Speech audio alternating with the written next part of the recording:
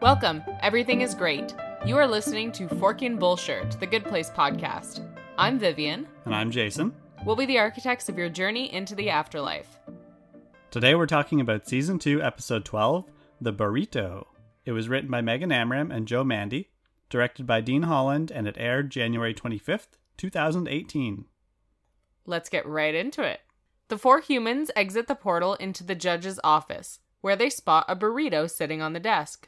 They briefly consider whether or not this is the test, or if perhaps the burrito is the judge, before the real judge sneaks up behind them. The judge tells them to get comfortable while she takes a look at their files. So immediately, as we were watching it, we were both like, oh my gosh, what if the burrito's the judge? And then, of course, the characters say it. And then we're like, oh, what if it's a test? And then the characters say it.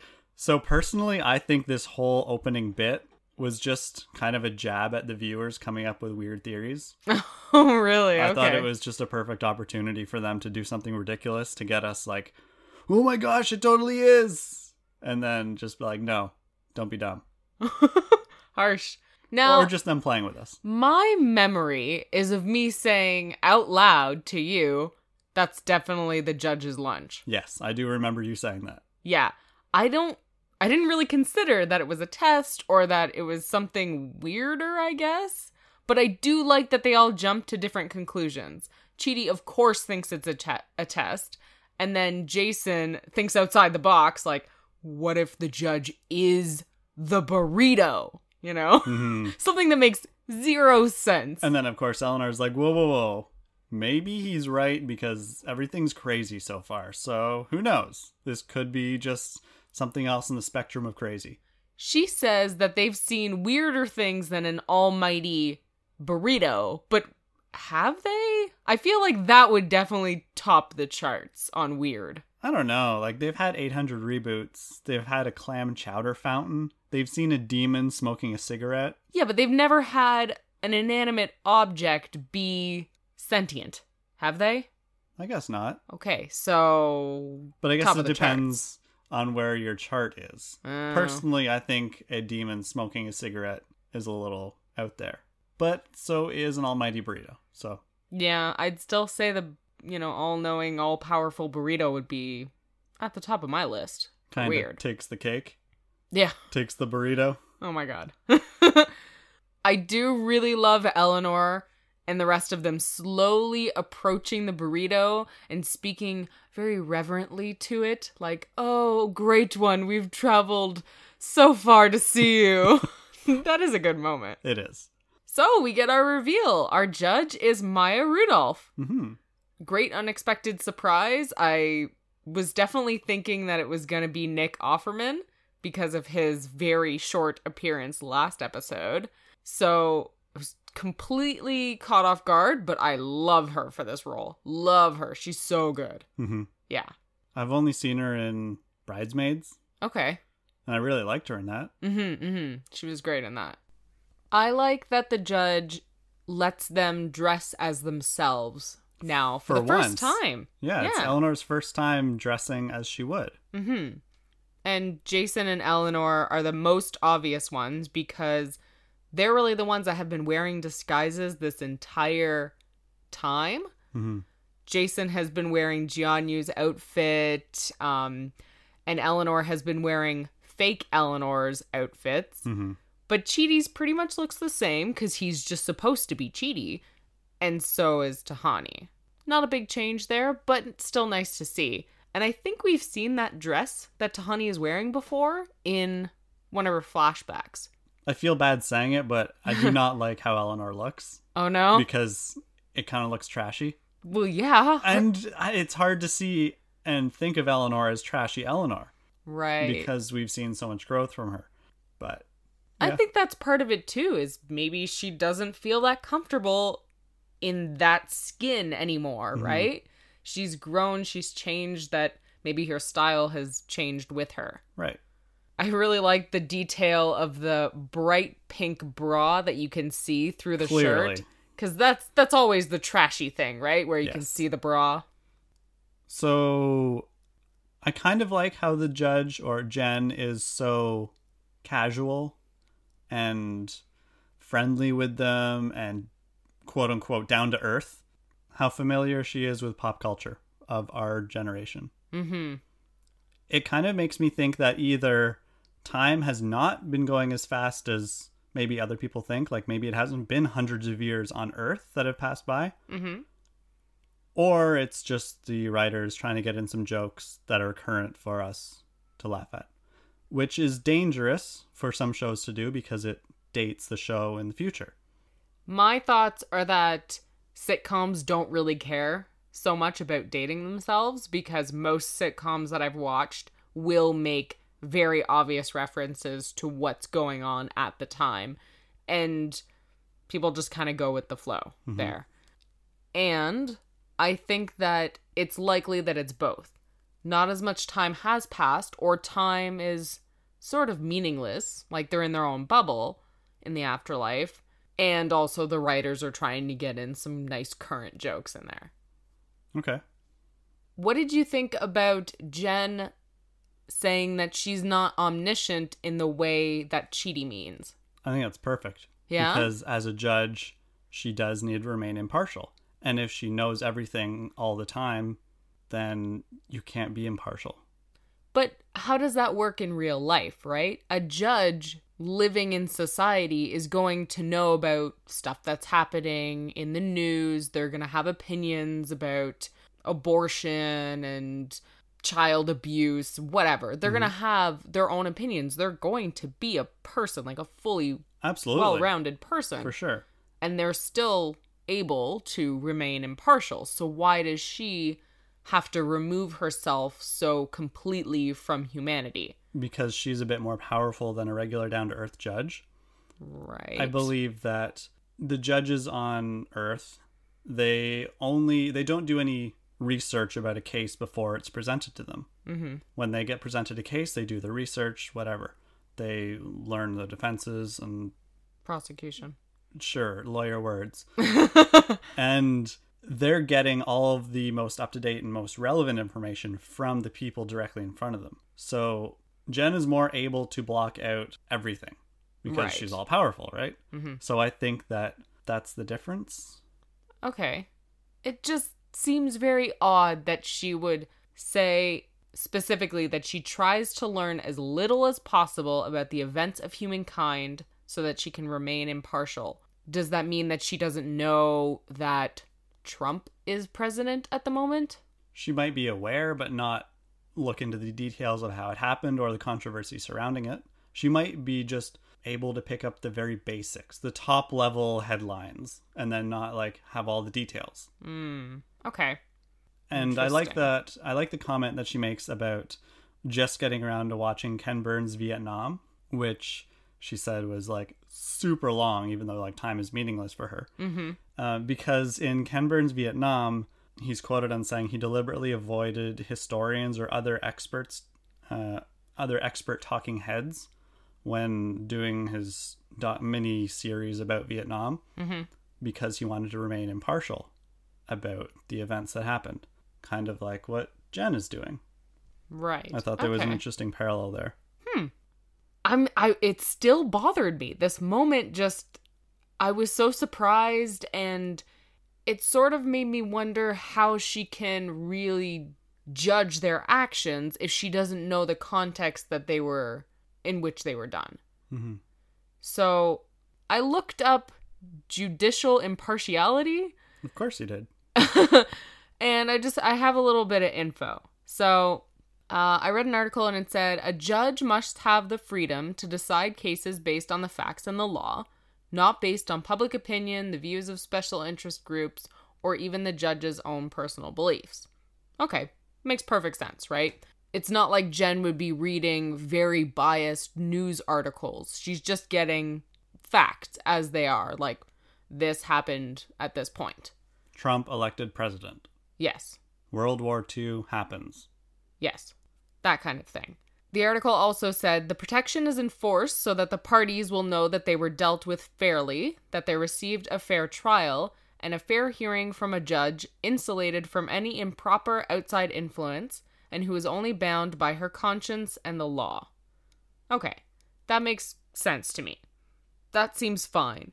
but judges on Earth are within society. So part of their conscience is formed by the society that they live in, right? However, I doubt that some of these judges would be given a case that directly has an impact on their portion of their life. Like, a judge won't be given a case if they're in an apartment building and it's the landlord who's the defendant or something, because that judge is too close to the case. I mean, what judge is living in an apartment building? I know. They're making bank, right? Yeah, exactly.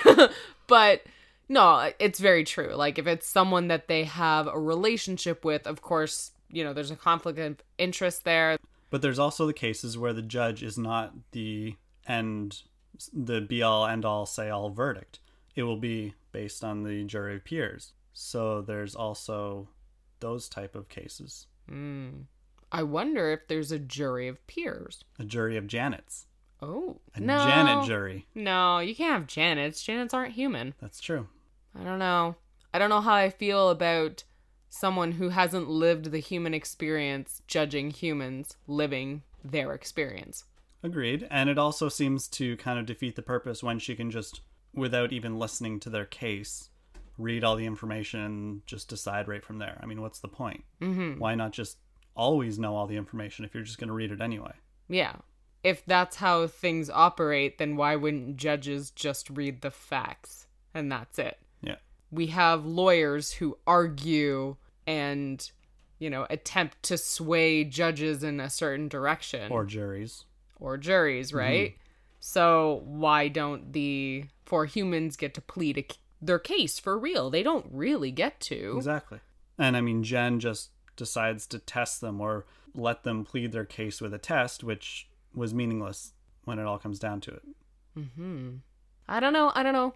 Tell me your thoughts, guys. What did you think of Jen, our lovely judge? Also, I have to say, I wonder who wrote the files on the four of them and if they had an unfair bias against them. See, right? I think it would be something similar to in Harry Potter, when a magical child is born, the enchanted quill writes their name down on the list. So maybe there's just maybe there's a Janet that just writes down all the details for every living person. So it's very impartial. But those details can be biased depending on what you choose to put in, choose to leave out. Absolutely, you're right. How you present them. This whole system of good place, bad place, judge seems to be inherently flawed. Yeah. Many, many reasons that it can be skewed in one way or another. It seems like a terrible system. Like a really terrible system, and Michael's absolutely right to try and shake things up. Yep. Okay. Shall we continue? The judge tells them that they didn't follow the rules, and therefore she needs to send them back to the bad place. They plead for her to hear their case, and she agrees, because it's either that or start bloodline. Back in Bad Place headquarters, Sean berates Michael for betraying him, and Bad Janet shows him the marble that used to be Good Janet. So we learn that Tahani's godfather is Paul McCartney. I'm pretty sure we knew that, actually. Did we? Yeah, I think she mentioned it last season. Of course she would mention it. Yeah. Paul McCartney and Princess Diana, I think, were her godparents. Okay. Yeah. It doesn't matter what she was a princess of. No. I really like how she turns Hey Jude into Hey Judge. Yeah, that's pretty great. Yeah. It's a good moment. So at this point, Jen says that the portals close until she has made a verdict. But really, at this point, she just says, well, you didn't file the paperwork, you don't have an advocate, so the rule says I have to send you back. And then the portals open. Right. And it's like, all right, see you later, go ahead, bye-bye. Does she expect them to come back? Is that just, that's it? That's it. It's done? Yeah. Sorry, I didn't follow the rules, so go away. And by advocate, does she mean... a lawyer? A lawyer? Someone to plead their case for them? I think so. Or someone who filed the paperwork on their behalf, which just seems a little silly. Jason seems experienced. It seems like he's been his own lawyer in the past. Yeah, contrary to the judge's opinion. He could do it again. He would fail really badly, but he could try. Why not? Won't get them more into the bad place. Mm-hmm. Jen says she hasn't had a case in 30 years. Mm-hmm. And we know that Mindy St. Clair has been around for about 30 years. Mm-hmm. So that was her last case. Yeah. Sounds like. We're still missing one case, though. Right. Keeping that open, I think. Mm-hmm. I like that. Yeah, the writers are keeping that in their back pocket. They're going to pull it out someday. We're going to be like, what? They totally set that up from the beginning. What? Woo! That's great. We see Michael. He's being, given a stern talking to from Sean. Yeah, immediately we are all our theories and ideas about what was going down with Sean and Michael at the end of last episode are just thrown out the window. Yeah. Sean knows he's been being double-crossed and Michael's in trouble, and there's no amount of, oh, I was trying to catch them, but they eluded me. There's none of that. It's Michael's in crap. He's about to get retired. Yeah, I like that Michael is being honest at this point. He's not trying to pretend. Mm-hmm. He's just like, yep, I totally did all the stuff that you're accusing me of. I betrayed you guys, but you know what? This system sucks. They shouldn't be in the bad place. I think I did the right thing. So, suck it. There you go. Basic. You basic. I love it. I love that moment.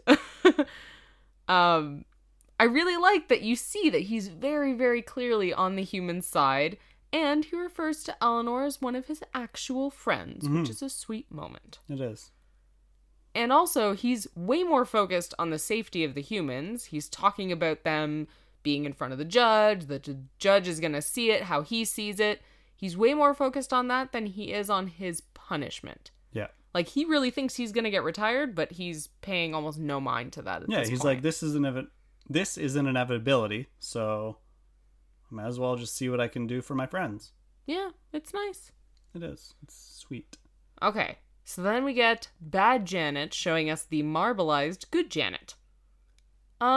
I didn't think that they could do that to each other. Marbleize each other? Yeah. Well, I don't think there would be a precedent for having it in the code.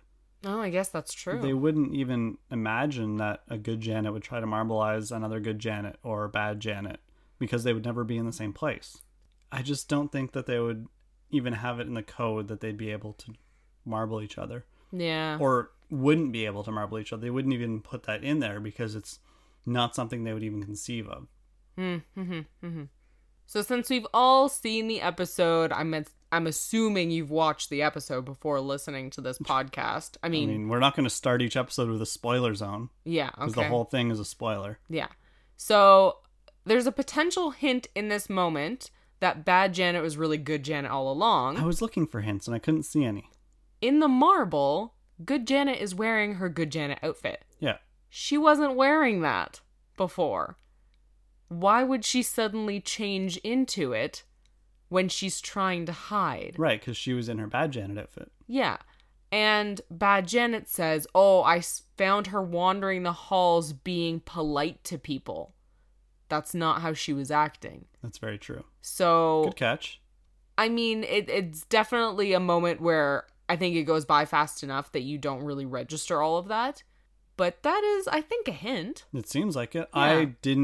I didn't think our Janet was being a double agent or like a secret agent. I thought she was legit marbled. But, really? But she would be able to unmarble herself because of all her powers. Oh, I thought she could like cool. break free or something because she seemed so in sync with Sean. Like when they both said staycation at the exact same time and like hand slapped each other, that was confusing to me. Yeah. Because I was looking for like, oh, maybe she's a double cross, maybe she's a double agent. No, this seems too legit. And it totally threw me off. Too legit to quit. That's Yep. Janet for you. The one thing I do wonder about the marble, though, is does that mean that our good Janet somehow made a bad Janet change her clothes before marbleizing her? Or maybe she just created a marble. She could have just made a marble with a Janet in it. Been like, hey, look what I can do. Oh, yeah, that's way simpler. Yeah. Okay, that makes way more sense. Yeah, I'm going with that theory. Yeah. Yeah, I knew right away that it wasn't Janet. That no way that she was going to be marbled. But I think that's just me knowing the rules of TV, right? Okay. Like they wouldn't do that to you? Yeah, it's like watching a procedural cop show and there's a threat every week, but you know that the main character isn't going to die. Right. There's no way they're killing off Darcy Carden, and there's no way they're going to make her just bad Janet. They're not going to kill off good Janet after all the progress that she's made this season. So I just kind of assumed that bad Janet had to be her. But I never thought about the possibility of her breaking free from the marble. So that's pretty cool. Yeah. I like that, Jason. You're thinking outside the box. Look at you. Yeah, because I think you're wrong in thinking that. What? Thinking that you know the show. But, you know, when it comes to basic things like that, like, are you going to stop having an actor on the show? Or are you going to stop having one of the most popular characters on the show? Right. No, you're not going to do that. Your that ratings are going to plummet. The procedural cop show, they catch the suspect in the first 10 minutes. You know it's not them. They Yeah. still have like 40 minutes to go in the episode. Yeah, exactly. So just don't get too comfortable in what you think the show is going to do for you. That's true. That's very true. I never thought we would never see our Janet again. But I wasn't sure how it would all play out. Okay. Because I know we've been duped before. That's true. So I shouldn't be too comfortable, so that's a good warning. Yeah. Especially with the finale just around the corner. I'm excited and nervous. Okay. Shall we continue? Let's dive into the tests. All right. The judge decides to test the humans to see how much progress they've made. Eleanor advocates for them to be graded as a group, stating that the good place wouldn't feel right unless they were together. Aww. The judge introduces them to their test. Jason plays Madden football, and Tahani must walk down a hallway of rooms filled with people discussing what they really think about her. Another pop culture reference that is of our time. Madden 18. That's this year's football game. Oh, right. Yeah, that's true. Of course, the only thing I can think of is John Madden. Oh, yo. Yeah. John Madden. That's all I can think of. Also, sports video games just seems like the bad combo, you know? Yes. So your bad place would be you sitting down having to play sports games for the rest of eternity? Oh, like all the NHL games? And you never I get hate good it. at them. Oh. You never master them. Because I wouldn't want to. Wouldn't want to play them. No, I like video games. I don't like sports video games. Anyway, before we dive right into the tests, I like that Jen flirts with Chidi'd in this weird way. Because it really confuses him. It's funny to see him just like not understand what she's doing. When she says, "Ooh, who's the worst one of you guys? Oh, is it you, Glasses? I bet it's you. I bet it's you." And when she looks at him and she's like, "Oh, well, whatever floats your boat," and she winks at him, he's just so baffled. Because I think in his mind, he's like, this is some omnipotent being. Why is she flirting with me? Yeah, why is she winking? Why is she doing that thing with her eye? Shouldn't she be focused on something more important? Like our souls? Well, Jen hasn't seen an attractive man in 30 years. That's true. At least I don't think she has. Right? I mean, the last one she saw might have been Adam Scott. So, you know. Kyle Chandler on Bloodline. Oh, that's true. But she hasn't started that. So Friday Night Lights, Kyle Chandler. But in person, I mean. Oh, in person. Okay. Yeah. And we find out the judge's name is Jen. It's really cute that it's short for hydrogen. And pretty much just lets us know that she was created shortly after the Big Bang.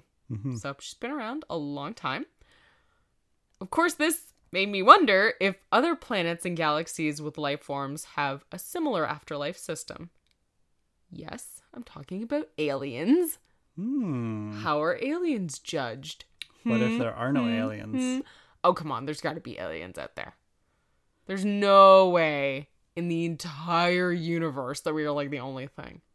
And what about silicon-based life forms and not hydrogen-based life forms? Are animals judged in like an animal afterlife? No, because they're not sentient.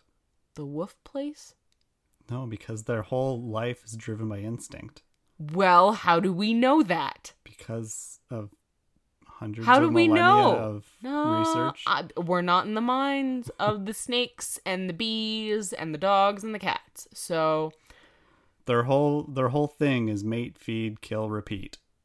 I'm just saying, we do that too from outside observers. So Except some of us are more sentient than others, I guess. We know what we're doing. Pshaw, all dogs go to heaven. Argument over. Self-awareness. Okay. So, anyway, immediately I thought of aliens, and then I was like, okay, reel it back. Focus on the show. Maybe if they do a tour of the good place or good places, we'll see like an alien good place. Yeah. That could be neat. They have somebody from another galaxy come in to, As consult. a representative? Yeah. Ooh, and it'll be a crossover with like the Orville. So the tests. What did you think when you first were introduced to Jason's test? I thought, what's the test? Me too. Why is he sitting down to play? Oh, okay, because he has to play against his favorite team, but where's the test? Yeah. So, I don't really like that one. I was wondering if maybe the test was listening to instructions, but that just didn't make a lot of sense. How does that determine how much progress you've made morally? It just seems like it doesn't. No, because anybody can listen to instructions. It's how well you follow them, or whether you base your decisions based on those instructions, or if someone tells you to kill somebody, whether you follow through, or what you think about the situation or circumstance, or et cetera, et cetera, et cetera. There has to be more depth to it than just sit down, play this video game, but you can't be your favorite team. Yeah. I was waiting for the twist for that one, and then it just never came. So I feel like that test was determined because she already knew that there was no way he was going to go to the good place. Just based on his actions on Earth. He's just never going to go. I think she gave all of them tests that they were doomed to fail. Except Eleanor surprised her. Now that I think about it, Jason was most likely sent to the bad place because he couldn't control any of his impulses, which made him do a lot of the bad actions, right? Like blowing up Acid Cat's speedboat, trying to rob places, that kind of thing. So if he's able to manage his impulse control, then that could show some growth. Right. Agreed. But the situation that she sets him up in kind of means that he needs to be a little bit smarter than he is, because she says, if you play the game, right? Which he's not going to pick up on. No. That's setting him up for failure right there. But then for Chidi'd, being in a situation where he just needs to choose a hat, she's testing to see whether he's progressed from being incredibly indecisive, which was always his issue. Exactly. But this is such a high pressure situation that maybe that's the point. I feel like it would be so much more intense than anything he dealt with on Earth. Which maybe is the point, because it is such a simple test that if he can't even make a simple decision, then how is he supposed to make a complex decision? But at the same time, sometimes complex decisions can be easier because you can break down different parts of them, and this is just a hat. I mean, it took me like 20 minutes to decide the other day if I was going to buy the Dark Willow pop figure or if I was just going to leave it. No, seriously. I was in Hot Topic. I was looking at all the new Buffy pop figures that they've got out. And I was like, should I just get the Dark Willow? I mean, I don't love Dark Willow. I don't really find the campy villain thing fun. Not with her anyway. Plus, she was Dark Willow because of events that make me sad, so maybe I don't want to buy her. But also, if I just buy her now, there's a deal on, and yeah, it took me like way too much time to figure that out. So you cheated the whole situation. I totally cheated it. So I kind of get that, and I still don't think that makes him a bad person. It's just his indecisiveness but made other people miserable. But would he be doing that in the good place with his indecisiveness? He would already be in the good place. But he thought he was in the good place for all of season 1, and he was indecisive about everything still. He was indecisive because a lot of the choices that he was presented with were things that he never expected to deal with in the good place. Very Like true. Eleanor's secret identity. And having 3 women after him. Yeah, not supposed to happen in the good place. Right. Okay. So I see your point. Yeah. Still, I think those are the least creative tests. Tahani's was perfect. I thought it was great. And I like that the goal for her test was really clear. I knew right away, okay, she's not going to be able to go through any doors and pass the test. Yeah, there's no hidden... So obviously she's not supposed to open any doors because she's not supposed to care about what others think about her. Which is just what she said in Best Self when she said she needs to stop relying on others for her sense of self-worth and happiness. Mm-hmm. At this moment, that's what she needs to do in this hallway. Yeah. So who do you think has made the least progress out of the 4? Chidi'd. Right, okay. Why Chidi'd? He still sucks at choosing things. Yeah, He but still gets so his- does Jason. Jason still sucks at impulse control, obviously. Yes, but he has learned a little bit about expressing himself, confronting his feelings. Okay. He's still impulsive, but I think we all are sometimes. Yeah. But I think he's learned a lot about himself and dealing with people. Mm-hmm. And Eleanor's right. I think about 20% is growth. Yeah, yeah. 80% still impulsive, rash thinking Jason, but, you know, that's his 20% charm. is something. Yeah. Yeah, I would say it's pretty much a tie between Jason and Chidi'd, but Chidi'd might win the least progress award. But Just because I think that this Chidi'd has not made as much progress as season 1 Chidi'd did. now, So I am comparing him to his past self. I can give him a bit of a pass, though, because it's easier for the students to learn a lot faster than the teacher. Right. So he's spending all his time trying to teach them ethics and morality, and he's not giving himself a chance to grow very much. Mm-hmm. So he kind of gets a pass for me. Okay. I think Tahani is very close with Eleanor about the most improved player. Oh, yeah. Okay. Mhm. Especially in this episode. Yeah. Yeah. So when she's walking down the hallway, I'm going to go back to her test for the moment. Mm-hmm. I definitely had to do some name searching. Oh, okay. I didn't know who Blue Ivy Carter was. Really? No Okay. idea. But yeah, that's Jay-Z and Beyonce's daughter. Yeah, I knew that just because the name Blue Ivy was so bizarre. Along with Northwest. I mean, I knew who Northwest was, Yeah. but it seemed a little silly that they were both in a room talking about Tahani because they're like 4 and 5 years old. Quvenzhané Wallis, in the same room as Stephen Hawking. I mean, I guess they made up, but she is the youngest actress ever to receive a nomination for the Academy Award. Okay. And also the first person born in the 21st century nominated for an Oscar. She's like 13. What is her relationship to Stephen Hawking? There isn't one. I think it's just supposed to be funny.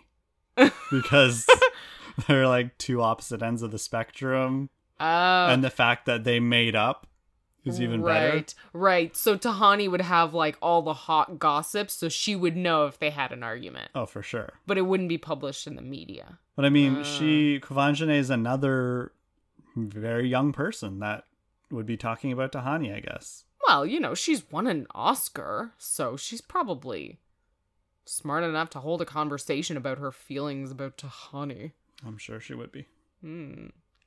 I think if I was Tahani, I would have just ran as fast as I could to that door. Close your eyes and just book it. Close your eyes and book it. I mean, I don't know if you can really do that in heels, but close your eyes and just walk forward then. Haven't you seen Jurassic World?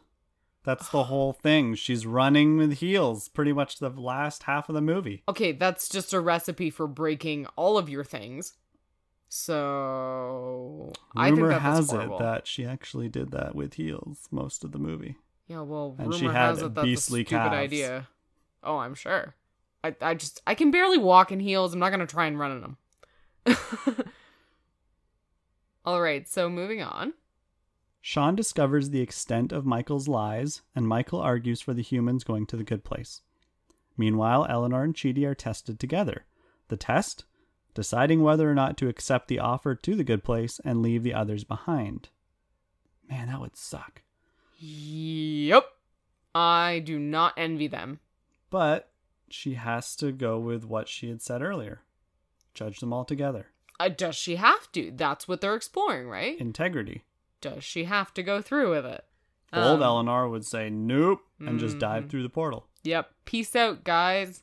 It's been great. It's like she was going to do in episode 4, Team Cockroach. Yeah, she was going to take the duffel bag of Coke and just get on the train, go to Mindy's. Yeah, she was like, I'm out of here. Like, I barely know you guys. I'm not going down this road. Things have changed, obviously. Yeah. So, when Michael's talking to Sean, he says that they were bad people and this isn't supposed to be possible. Like, they're not supposed to be able to get better. Bad people aren't supposed to learn how to be good. Yeah. Which is another super flawed reasoning from everybody in the bad place. Absolutely. That's we life. discussed this in like a first season of our show. Yeah. That's life. That's learning. I mean, none of us are in a fixed place for all our lives. We change. And to think that humans can't change, can't evolve, is ridiculous. I mean, if someone was in the good place for millennia, would they start becoming selfish and self-absorbed and narcissistic because they're so amazing? I made it to the good place. I've been here so long. Become like Tahani. Right? Is it possible that they would regress? Oh my God, the good place would be full of Tahanis. They'd be full of like Tahanis and Camillas, you know? I'm amazing. Those people. Very, very possible. I'm just saying, no one's fixed. Everyone is always changing. And, you know, how Not do you have an everybody's afterlife bad system forever. that reflects that? Yeah. Not everybody's good forever. Yeah, I'm not saying like, oh yeah, give Hitler a chance. But the whole point But- of our prison system is reform. Wow, it's supposed supposed to to be. But the point is, they're supposed to be in prison, get better, learn their mistakes, and come out changed person. Mm-hmm. Should he be sentenced to an eternal damnation for, you know, stealing a loaf of bread like Jean Valjean No. or Aladdin? No, but apparently it's minus 14 points or something. That could tip the scale. Yeah, you never know. Bogus! It's bogus! I do like that Michael is convinced that they actually belong in the good place. He's not putting on a show for them. He's really just talking to Sean. So we know that this is the truth, which is nice. And so any of you out there that are still like suspicious of Michael, Come on our side. It's nice over here. yeah, it's nice. It's got frozen yogurt. Ooh, should we have ice cream? Yes, we Okay. definitely should have ice cream. In Eleanor and Chidi's test, I really like the parallel of Eleanor figuring out the truth, right? She's already set up to believe that there's going to be a twist here, that the test is not really the test.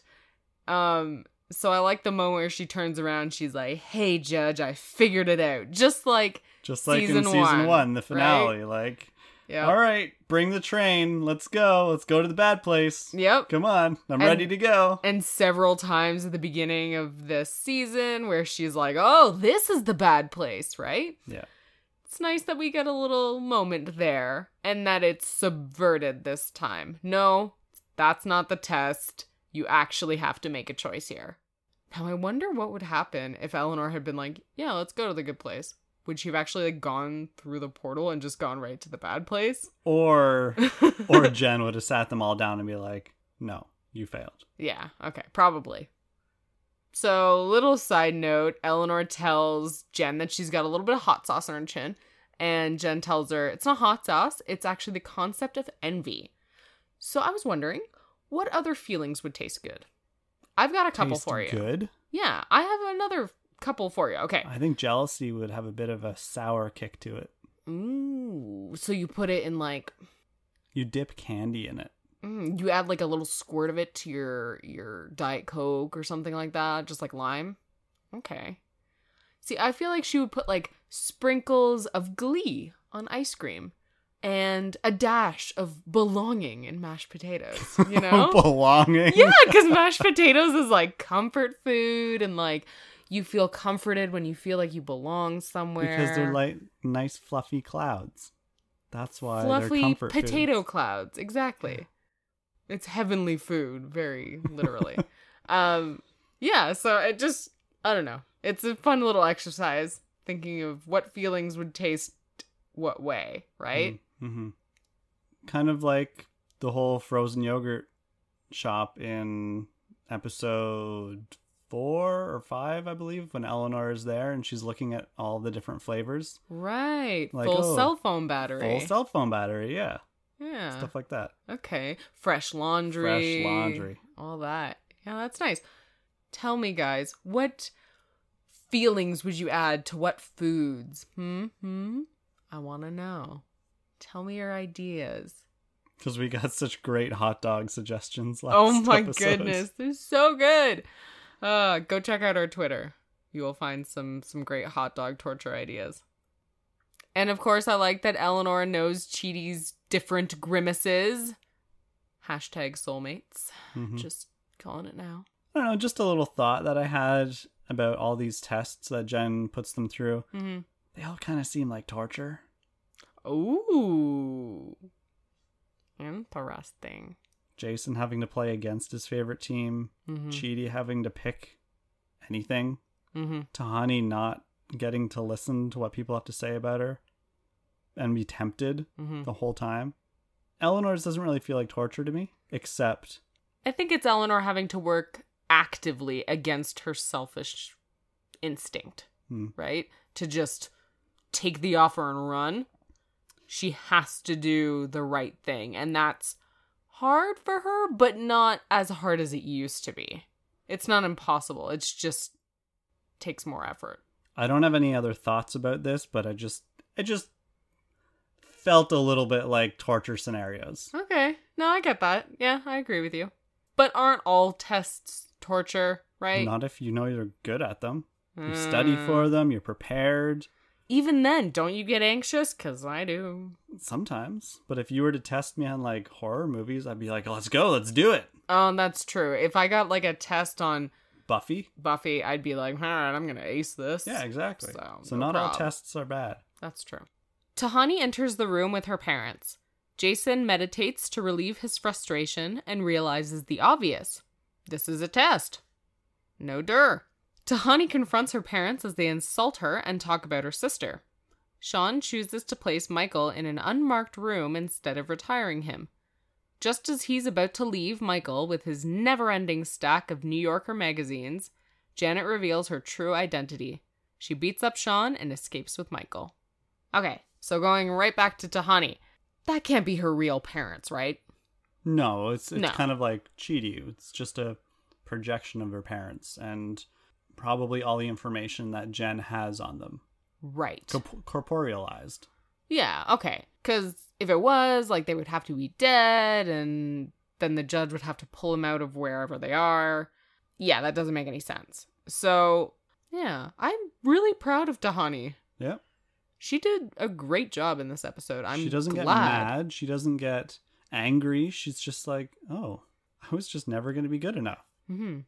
Why am I wasting my time concerned about you guys? Of course, I would love if you could respect me and be proud of me, but if you're just never going to give me that no matter what, I'm not going to kill myself trying anymore. Yep. But I like that she doesn't leave with like a F you, you're the worst, you were terrible parents. She's just, I wish we had a better relationship. Wish you all the best. Done. Yep. Because if she had left in a huff, you know, if she had left swearing and saying horrible things to them, it would have showed that she still really cares. Yeah, exactly. But her calm behavior just kind of shows, hey, I'm done. I'm honestly just done with this. Very proud of her. So I'm pretty sure that we predicted last week that Sean would want to keep Michael's plans or Michael's failure a secret. Yeah, I mean, I don't think it was a really big prediction because it No. seemed kind of obvious. Yeah. Like, Sean would not want to have to go down with Michael. So, like I said, I saw the twist of good Janet pretending to be bad Janet right at the beginning of the episode. And so this reveal was just very meh for me. It didn't even really register. It was like, oh yeah, okay. There we go. We're doing the obvious now. Thank you. I liked it. Okay.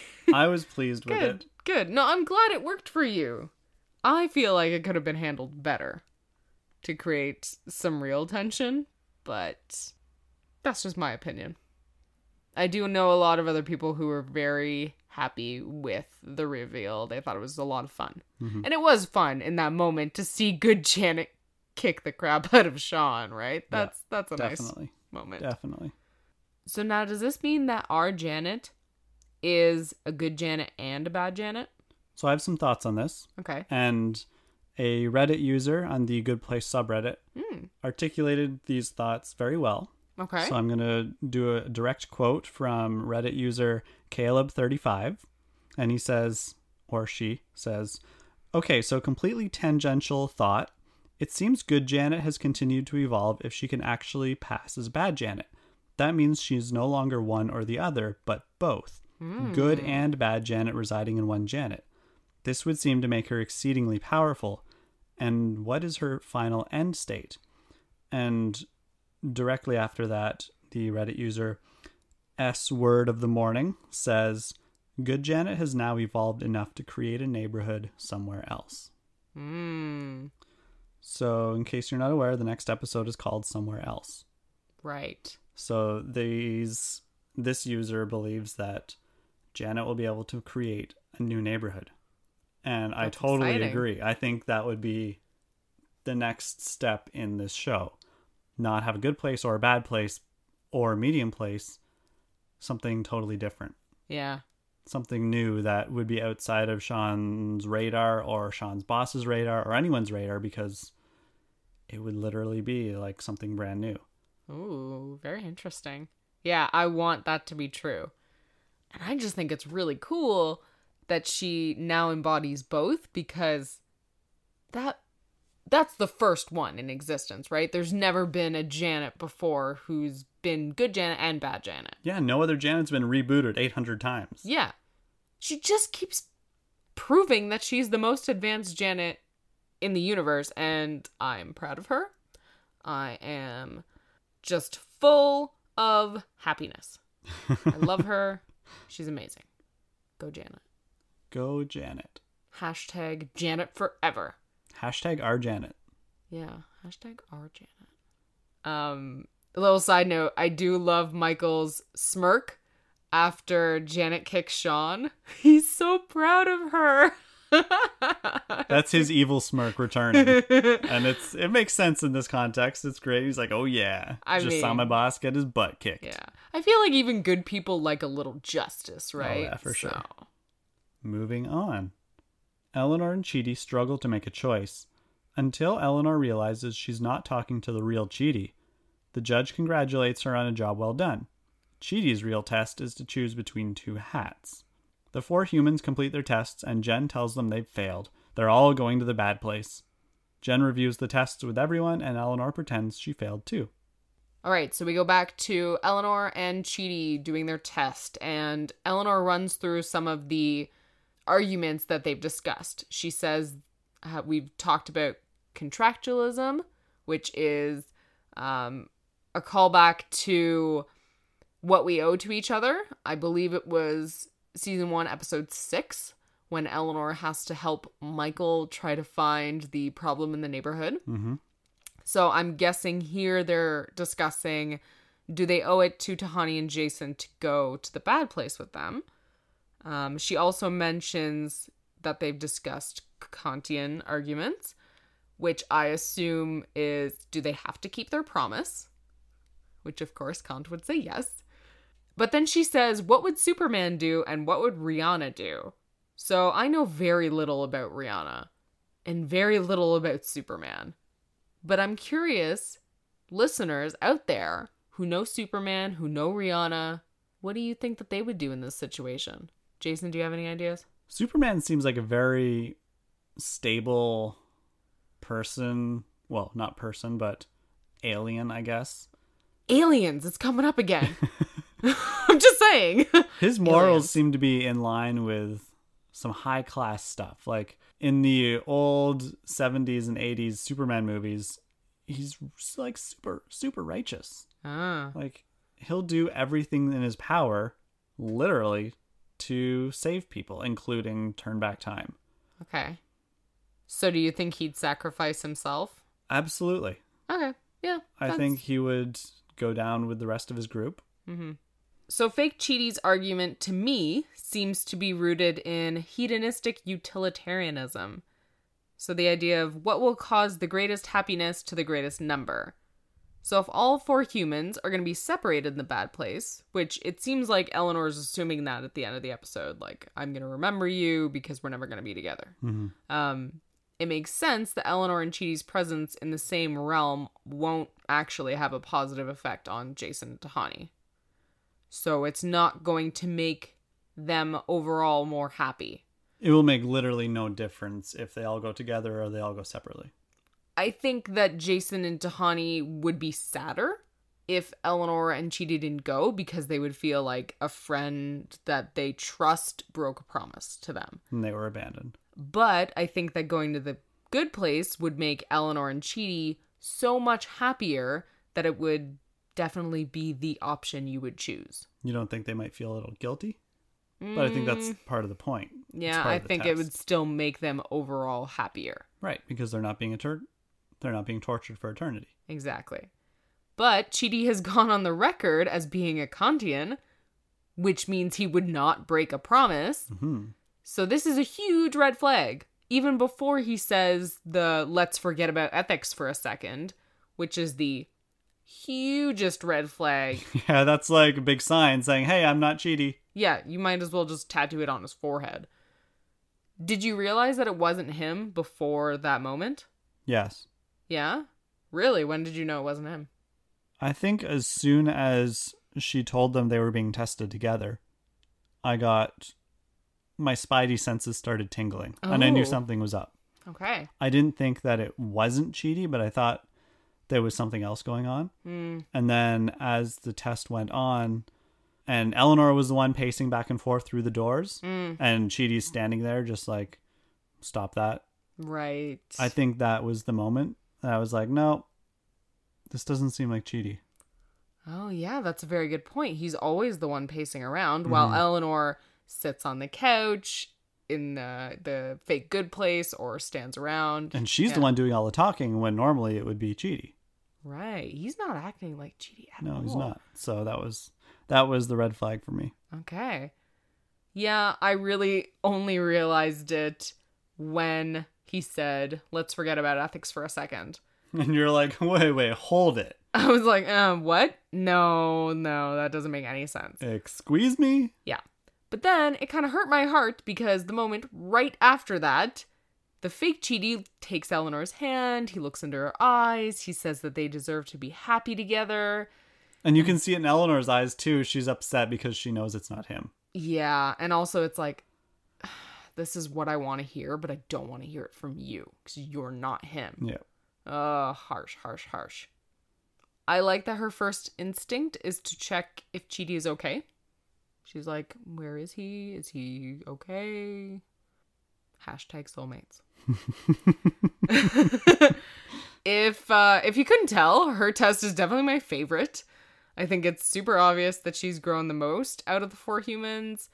And of course, you really see that when she chooses to reveal or not to reveal that she was successful. Yeah, that was the icing on the cake right there when she says, yep, I failed too. Oh yeah, I pushed an old lady on my way to the shrimp bar. And she thought that was like the worst thing ever too, which is great. Yeah. I wonder if someone's going to call her out on that in the finale. Like, something's up with that. You passed, didn't you? Or Jen will straight up say, like, Eleanor saying that she failed was another reason that I was rooting for her, but blah, blah, blah, blah, blah. I don't know. Okay. Going back to the tests, Jen when she comes in on Jason meditating, Yeah. I was totally blown away. I was completely shocked that he was sitting there meditating. So I'm like, that's not something Jason would do. If he's frustrated and he's trying to calm himself down, that's something new. If he's frustrated, he's going to grab a Molotov cocktail and like Bortles it. Like, that's what he's going to do. He's going to try and break the TV or break the system or something. He's not going to sit down and meditate. So this is something that Gianni would do.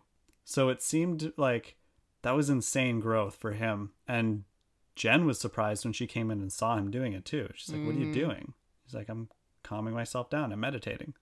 The look on her face was like complete shock and surprise. So I like that. Oh, yeah, that is a good moment. I didn't really think too much about it. I think I was too focused on the Jason coming to a realization about something really obvious. Yeah, it's like, oh, wait, this is the test. Yeah. Yeah, I literally told that to you. So just briefly going back to Eleanor's test, when it begins, Jen tells them that they've earned their way into the good place and the portal doors open. Earlier in the episode, she says that the portals remain closed until she's issued a ruling. So does that mean that Eleanor was actually allowed to go to the good place? And then when you watch Jen's eyes when she's telling them that they've made it in, she looks directly at Eleanor when she says, you've made it to the good place. And when she says, you really do deserve this. So I don't know. I kind of feel like she actually was going to let her go. I really think that Eleanor passed and would have gone to the good place were it not for this whole grade us together rule. Well, suggestion, really. Interesting. I would be inclined to agree with you. So you had a few comments from Reddit users, and now I have one. Reddit user Grinning Dentrassi pointed out that Jen taught each of the humans a lesson. Tahani was able to resist everyone except her parents, but now she's past that.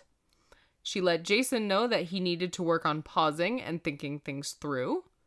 And now Chidi'd knows that not every choice is a terrifying question between right and wrong. This user makes a good point.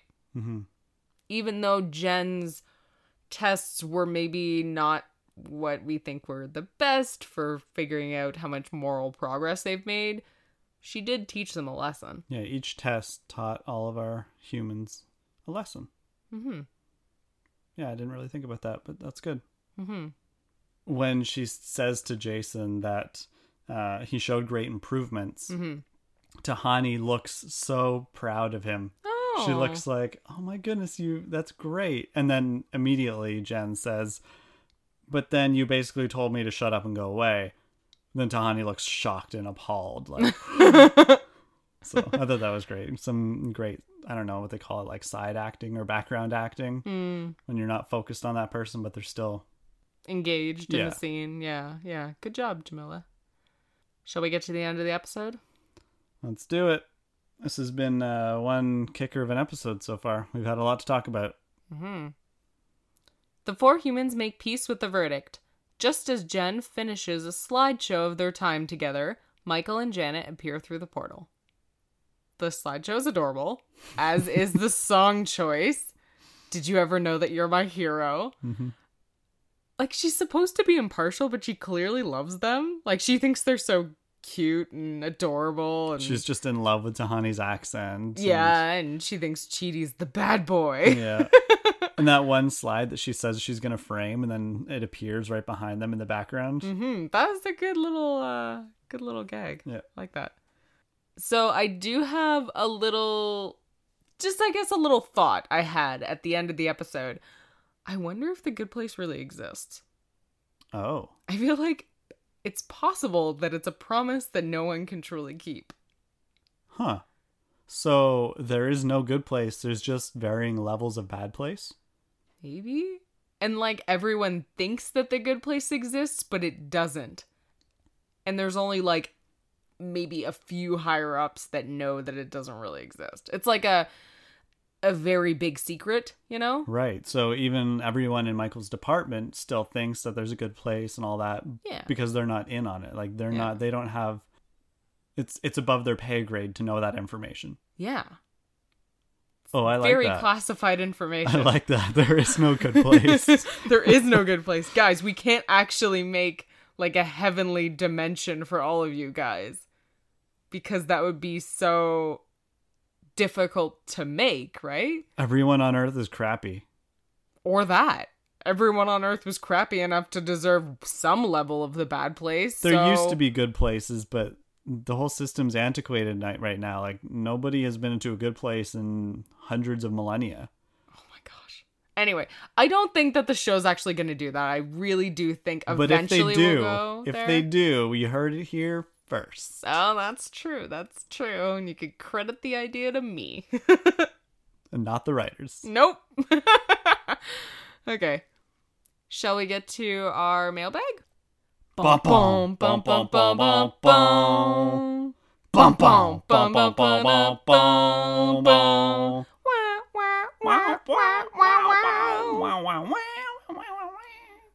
Mail. Our first piece of mail comes from Len. We received a wonderfully kind email from this listener who found our podcast through a Tumblr post. Yes, we have a Tumblr. Len asked us, what was your favorite moment of the burrito? My favorite moment's the intro, when they're not sure whether the burrito is the judge. And they're all kind of debating it. I mean, it's only like 30, 40 seconds, but it's still great. Okay. Especially Jason's confident, like, I'll eat the burrito, I don't care. He gets up to it, and he's like, wait, what if the burrito is the judge? Okay. I don't know. I guess I would have to say the entirety of Eleanor's test. I think that was probably my favorite moment. But surprisingly, my most favorite gag is just Jen saying, yeah, I stated that really clearly. That's not a revelation. When Jason is like, wait, this is the test? Yeah, I just love that moment. She's like, what do you... No. Plus, out of context, you can use that for a lot of stuff. P.S. We run no context good place. And by we, she means she runs. Yeah, I run it. So, send me your requests, bros. Okay. Our next piece of mail comes from Kasim. I hope I'm saying your name correctly. Or Kasim. Okay. They said, I would like to discuss how you think the show is going to end. Like, where is it going? To me personally, I don't think it will end with the group of four and Michael being in the good place, like the show expects you to hope. I think that by the end of the show, it will be discovered that medium people, like the group of four, can redeem themselves with some work, and that they deserve to be in the good place.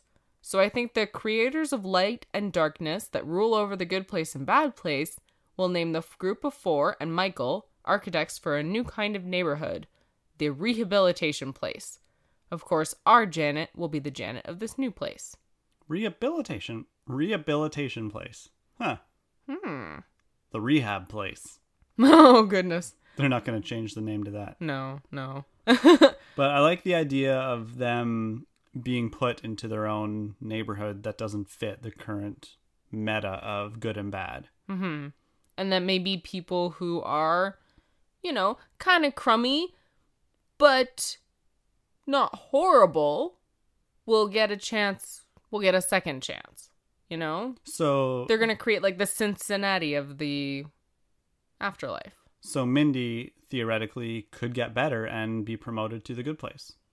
Maybe. Yeah. So could be possible. This medium place or this new rehabilitation place could just be a place for people to go who weren't good or bad. They're just kind of medium, and then they can upgrade or downgrade. Yeah. Interesting. Personally, I'm not really sure how this season is going to end, but the show as a whole, I think, is just going to be a big surprise. I feel like the show has just gone in so many directions I wasn't picturing. But I really do think that there's just going to be this huge shakeup of the afterlife system, and that's going to be where we're heading. Anyway. You kind of knew the direction of season 1. It's just this kind of straight line. Eleanor's trying to get better. But then season 2 is just like, all bets are off. You could just go anywhere. So it's hard to predict where the show could be in 5 seasons, 10 seasons. We really don't even know how long the show's going to run for. So, but I like your idea. Definitely. I would be pleased with something like that. Thanks for the thoughts. Our next piece of mail comes from Tanya. Tanya says, what do you think about the fact that the show hasn't really addressed the morality of infinite reward or punishment for finite beings, who are by definition only capable of performing finite deeds? I find it frustrating because the show is so otherwise good at questioning what's moral, and I kind of thought that the flaws in the system would be brought up when they met the judge, but that didn't happen. Do you think this issue is ever going to be addressed? That's a really good thought, Tanya. The idea that these finite beings are being punished for an infinite amount of time for their deeds on a finite span of time. Like, Eleanor's not even 30 and she's going to be judged for the rest of eternity. Yeah, that does not seem fair at all. Right. I believe the next episode is going to go over some of those aspects. Maybe not address them like head on, but kind of skirt around those general ideas. And yeah, this is definitely flaws in the system. Oh, huge flaw in this system. It doesn't make any sense. It just seems ridiculous. It seems like maybe you should be paying for the amount of time that you actually spent on Earth. So 30 years of torture for 30 years of bad deeds. Sure. Not eternity of torture for 30 years of your life on Earth. Although our current punishment system does not work like that. No. You do one thing that could take you a minute and you could get sentenced to 100 years in jail. Yep, that's a good point. Okay. So, I don't know, maybe like multiply it by 10. 30 years, 300 years, sure. But then after that, you get a second chance. Okay. I don't know. I'm just throwing numbers out there since this Oh, interesting. You get a system. second chance. It's not like you just cease to exist. Reincarnation. Oh, you get a second chance at life. Ooh. Not a second chance of like maybe going to the good place or something. Like, right. Like a hearing, you know, like probation. Like parole. Parole, that's what I meant. Yes. Oh, interesting. Okay. Well, Tanya, your comments have sparked some interesting thoughts. Yeah. I like it. So the next thing I want to bring up is not really mail. We did an interview with John from the Flat Circle blog. We've posted it on our Twitter and our Facebook, so you can go find it there, or go to flatcircleblog.com. You should see a little interview, the two of us being charming, I think. It was just basically questions about our thoughts on The Good Place and how we got started in doing podcasting. So thanks a lot, John, for sending us some questions. And yeah, that was cool. I felt famous for a second. Bitch, we are famous. Okay. So that brings us to the end of Forkin Bullshirt, a Multiverse Radio production. If you like this show, then please leave us a rating and a review on iTunes. This is the best way for other people to find the show when they're scrolling through iTunes, looking for new things to listen to. We're going to pop up first if we have lots of reviews. So, just saying. Review us. Yeah, also, we just love reading them because it's really nice to hear what you guys think. If you want to get in touch with us, we are on Twitter at Multiverse Radio and on Facebook at Multiverse Radio Podcast. And you can email us from our website, multiverseradio.ca. And if you want to see fun, no context, good place pictures, follow us at NoContextTGP on Twitter and on Tumblr. And we will be back next week with our review of the season 2 finale, Somewhere Else. I can't believe we're there already. I know. I'm so sad. I think I'd rather be somewhere else. Somewhere, a magical land where The Good Place plays all year long. And every episode's a new episode. Yeah, there's no fall finale, winter finale, whatever. None of this garbage. Hiatus. No. Every week, get a new episode. That's how it works. Bye, everyone. Bye. Back in the bad place, HQ. HQ. This is the worst word ever. HQties. Bum bum. You didn't go with me. No, because you were Okay. gonna laugh. Okay. Boom, boom. It's gonna be hard to do now. Okay. Don't look at me with that face. I don't know what other face to look at you with. Not that one. What Okay. about this one? Bum bum. You gotta go It with goes me. Bum bum. Bum bum bum bum bum bum bum. Try again. I'm doing it fine. You're just laughing. Okay, try again. Bum bum bum bum bum bum bum bum bum bum bum bum bum bum bum bum bum bum. Why? I don't know. It's too funny to listen to. Okay, well there you go. That's all we have.